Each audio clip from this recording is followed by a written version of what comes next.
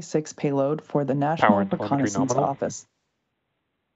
This mission continues the NRO's cutting-edge capability of building and developing the U.S. government's largest satellite constellation in history to deliver critical information that can only be obtained Falcon from the 9 vantage is point supersonic.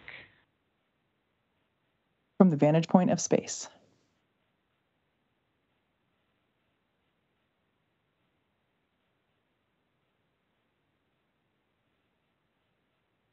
At our customer's request, we'll be ending our coverage of the mission just after the landing of our first stage.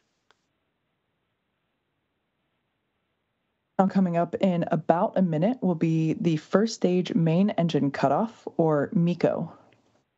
This is where all 9 M1D engines on Falcon 9 first stage will shut down. That will be followed immediately by stage separation, where the first and second stages separate.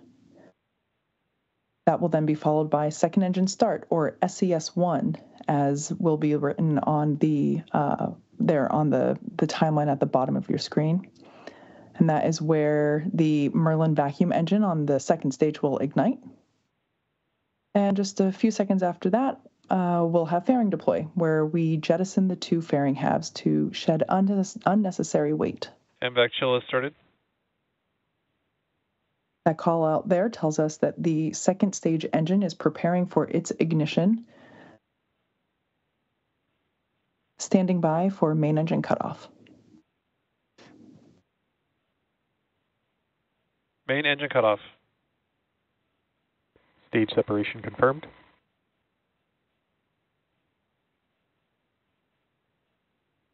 MVAC ignition.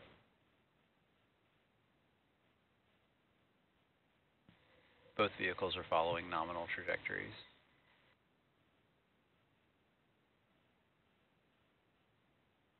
We can now see those grid fins deploying on the side of the first stage.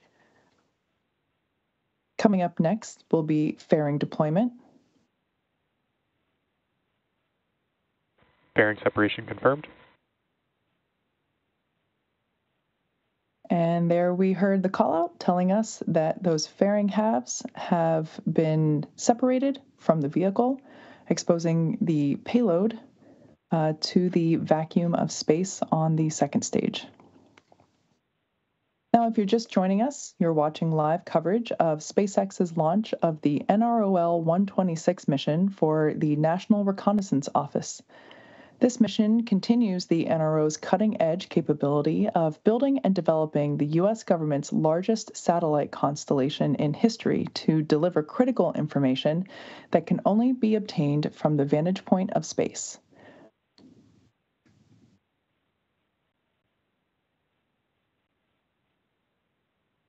Now, at our customer's request, we'll be ending our coverage of the mission just after landing of the first stage. We will attempt to recover the Falcon 9 booster on our drone ship, Of Course I Still Love You, which is stationed in the Pacific Ocean. A bit of a special flight today, as this is this booster's first mission.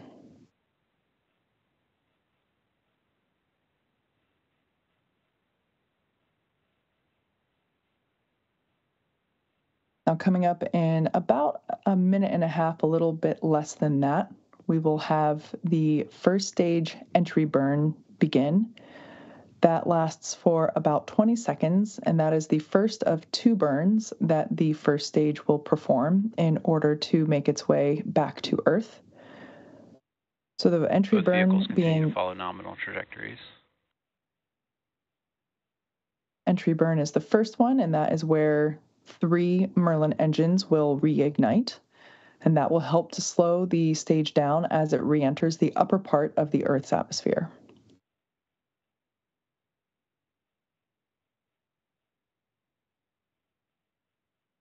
A little bit more than a minute after the entry burn ends, we will have the landing burn, and that is the final burn for the first stage, and that is where a single engine will ignite to help bring the vehicle speed down rapidly in order to land softly on the drone ship.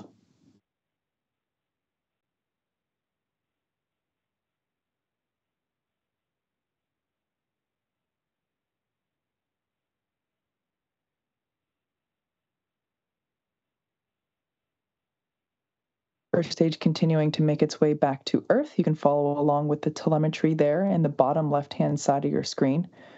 We can see the altitude descending,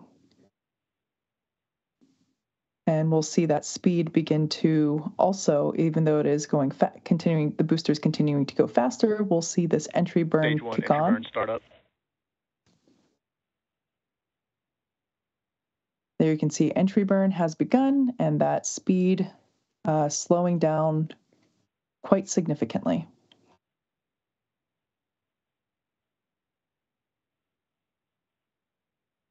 Stage 1 entry burn shutdown.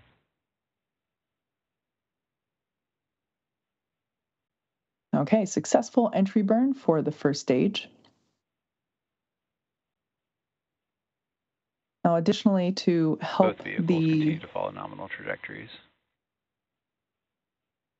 Good news there, telling us that both first and second stage, while not on screen, both vehicles are performing well and everything is as expected. Now we can see those grid fins there on the first stage. Falcon 9 has 4 of those hypersonic grid fins, and they are positioned near the top of the first stage. They use those grid fins to help steer it as it returns to Earth. Falcon 9 also uses occasional Stage 1 transonic. Falcon 9 uses occasional thrusts or bursts of nitrogen gas to help with attitude control. Stage 1 and Stage 2 FTS is saved. All right, coming up next will be the landing burn of the first stage.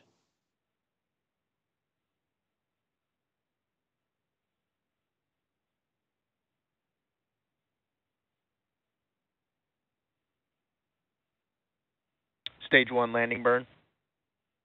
Stage 2 has entered terminal guidance.